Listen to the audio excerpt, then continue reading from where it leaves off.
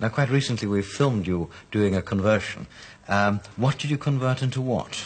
Well, I wanted to make a figure of the period of the Indian Mutiny in 1857.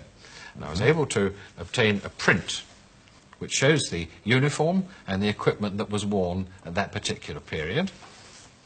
Yes. And in order to make it, decided that the figure of the 95th Rifleman, which we've already seen, was very suitable.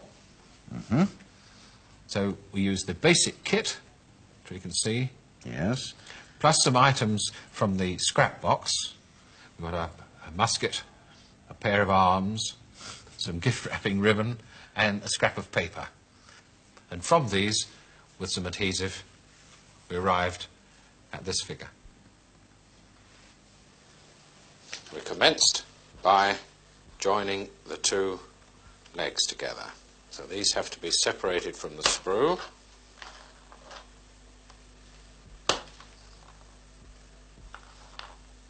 Trim off the flash.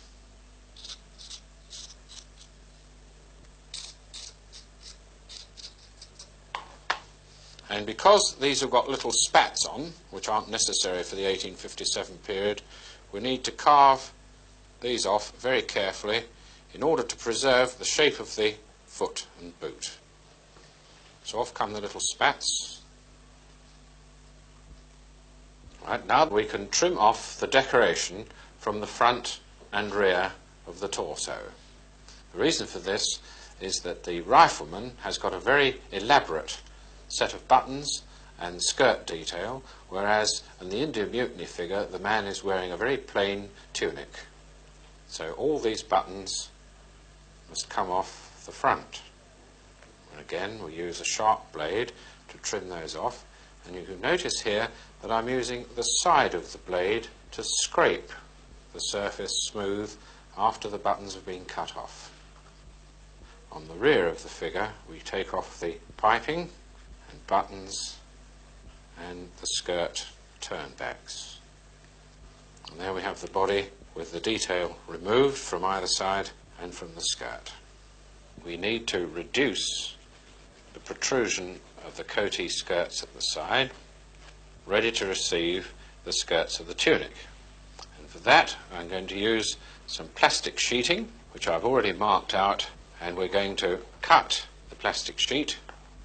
And now we've got two pieces which are going to act as the skirts of the tunic, and these we're going to stick onto the figure, being very sparing with the cement because the plastic sheet is so thin that too much of the adhesive, which is a solvent, will disintegrate it entirely. So just coat the figure itself and stick on the little piece of plastic sheeting.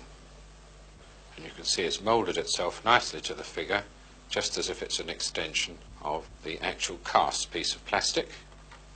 And now the skirts have set nice and firmly, we can just trim them up, smooth them down a little with the emery board, blend them into the actual solid skirts of the coatee. That makes a nice full skirted tunic. Now this isn't quite the shape that we need, so we build up the rest of the shape with some of our plastic putty. Pick it up on the scalpel blade and just blend it. The plastic putty is still just sufficiently flexible for it to be able to be worked, and we can, with the point of a cocktail stick, just work the folds in to represent the canvas cover to make a nice smooth surface to accept the paint. We're going to coat that little bit of green plastic putty with some liquid plastic. And this brushes on. It's just plastic sprue dissolved in a solvent, and it's just necessary to brush it on just as if one was applying paint. And now we're going to fit the belt, which we're going to make out of gift ribbon. Just nick the end of the ribbon and tear a strip down. Again, a little touch of adhesive. Apply the end of the ribbon and gradually draw it down. Just overlap it and sever it. Now we've got the belt on.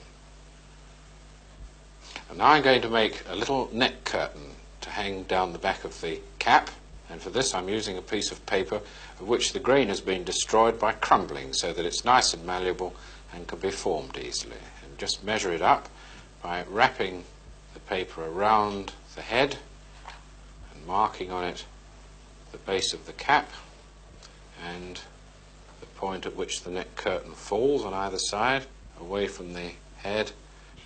And there's the shape of the neck curtain, which is then glued to the side of the head round the cap to the other side. And that's stuck nicely to the base of the cap. As you can see, a nicely draped neck curtain. We just push it back slightly, fold the wings back, and we can coat it with the liquid plastic in order to set it. We just let that dry and it's set in position.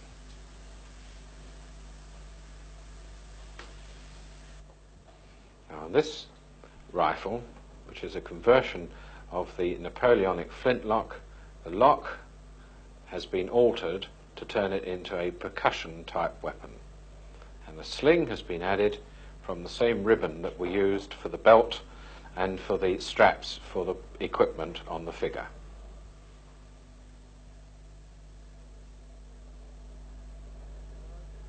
And here we can see the rifle being fitted into place, the soldier's hand, and the figure's now ready to be painted.